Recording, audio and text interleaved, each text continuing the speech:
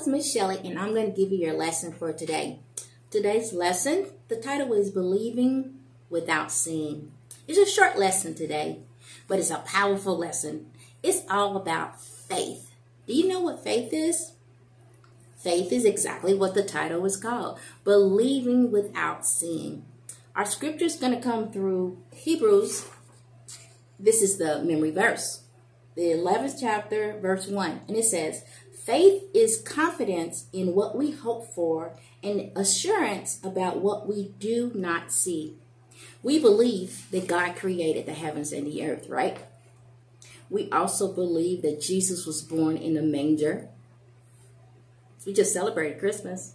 We also believe that Jesus grew up to be a strong, mighty man, a man that was able to do miracles, wonders, right? We believe that. How do we believe those things, and why do we believe those things? It's because God's holy word. Because God inspired several people, prophets, people, ordinary people, to write certain things in the Bible because they were there. They were able to witness all of God's and Jesus' miracles. We weren't able to see it, but we still believe it. That's called faith. The scriptures, there are several scriptures, and I want you to be able to read these scriptures. Ask your parents to help you sit down and you can read this. The scriptures come from Hebrews, the 11th chapter, verse 1 through 3, then verse 8, then verse 23, verse 31 through 34, 39 through 40. Please read those scriptures because you'll be able to understand this lesson really, really good. Before we read a little bit more about the story, let's go ahead and go to God in prayer. Dear God, we thank you so much for this day that you have made, this day that you have created for us to live in. Be with us as we learn this lesson. Help us to learn it so much that we're able to tell other people about faith. We thank you so much for all your many blessings. We thank you for allowing us to see 2024, a new year, a new beginning. Give us what we need, God, this year to be able to be stronger followers of Christ. This is your son, Jesus' name, we pray. Amen. This lesson is about faith. God wants us to have faith in him. Like I said in the beginning, we believe that God created the heavens and the earth.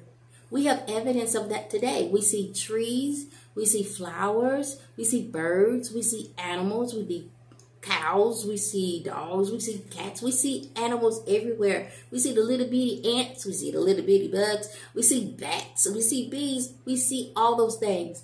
And we believe God created those things. Do you have a mirror somewhere nearby? If you have a mirror, pick up that mirror and look at you.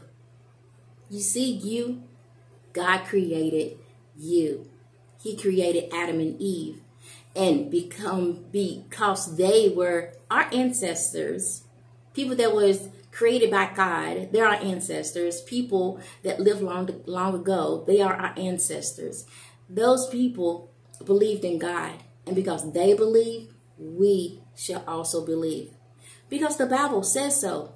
You know, this, the song, Jesus Loves Me, This I Know, for the Bible tells me so. The Bible is full of people that have faith in God. And because they believe, we also believe.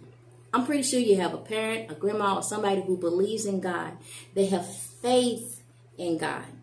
Even before things happen, they have faith that God is going to provide for us.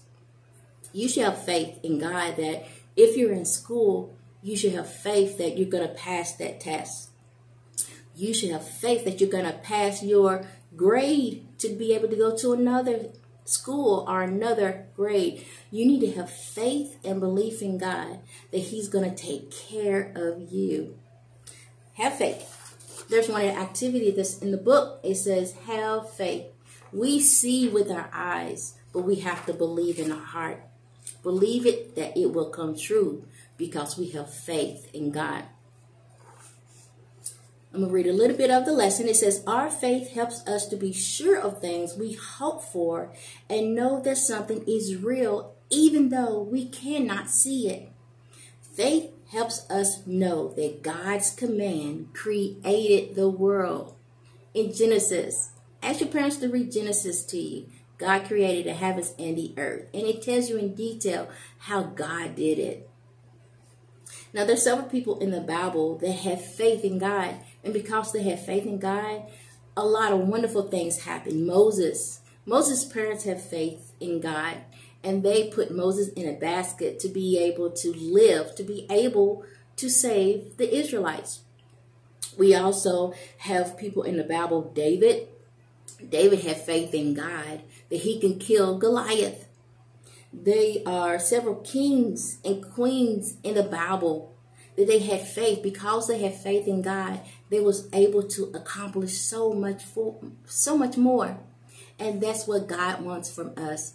He wants us to have faith so we can believe in him and accomplish so much more. Trust, belief, and faith. That's what we're learning about today. And that's what God wants you to have. And because our ancestors that are in the Bible, or even the ancestors in your family that trusted in God, because of them, we also should have faith. We might not can see certain things. We might not can tell the future, but we have faith that God is going to be there. This lesson is about faith. In your lesson, there's it says faith. F is for forever. A is always. I is I will. T is for trust, and H is him.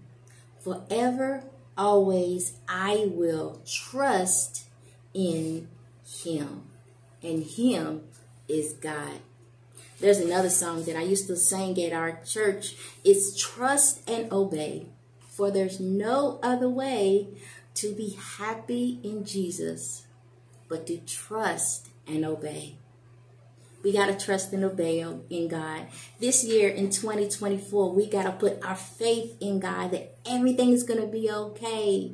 You might have some issues in school. You might even have some issues at home. But we have to trust in God that he's going to take care of those things for us this year. The motto of this year is do more in 2024. I'll challenge you to do more in 2024. Be able to trust in God more in 2024. Be able to finish projects that you might have in 2024. Invite people to church in 2024. Just do more. And if you do more, you'll be able to build your faith in God because you trust in him. I encourage you to come to Sunday school on Sunday so you can learn more about this lesson that I'm telling you today.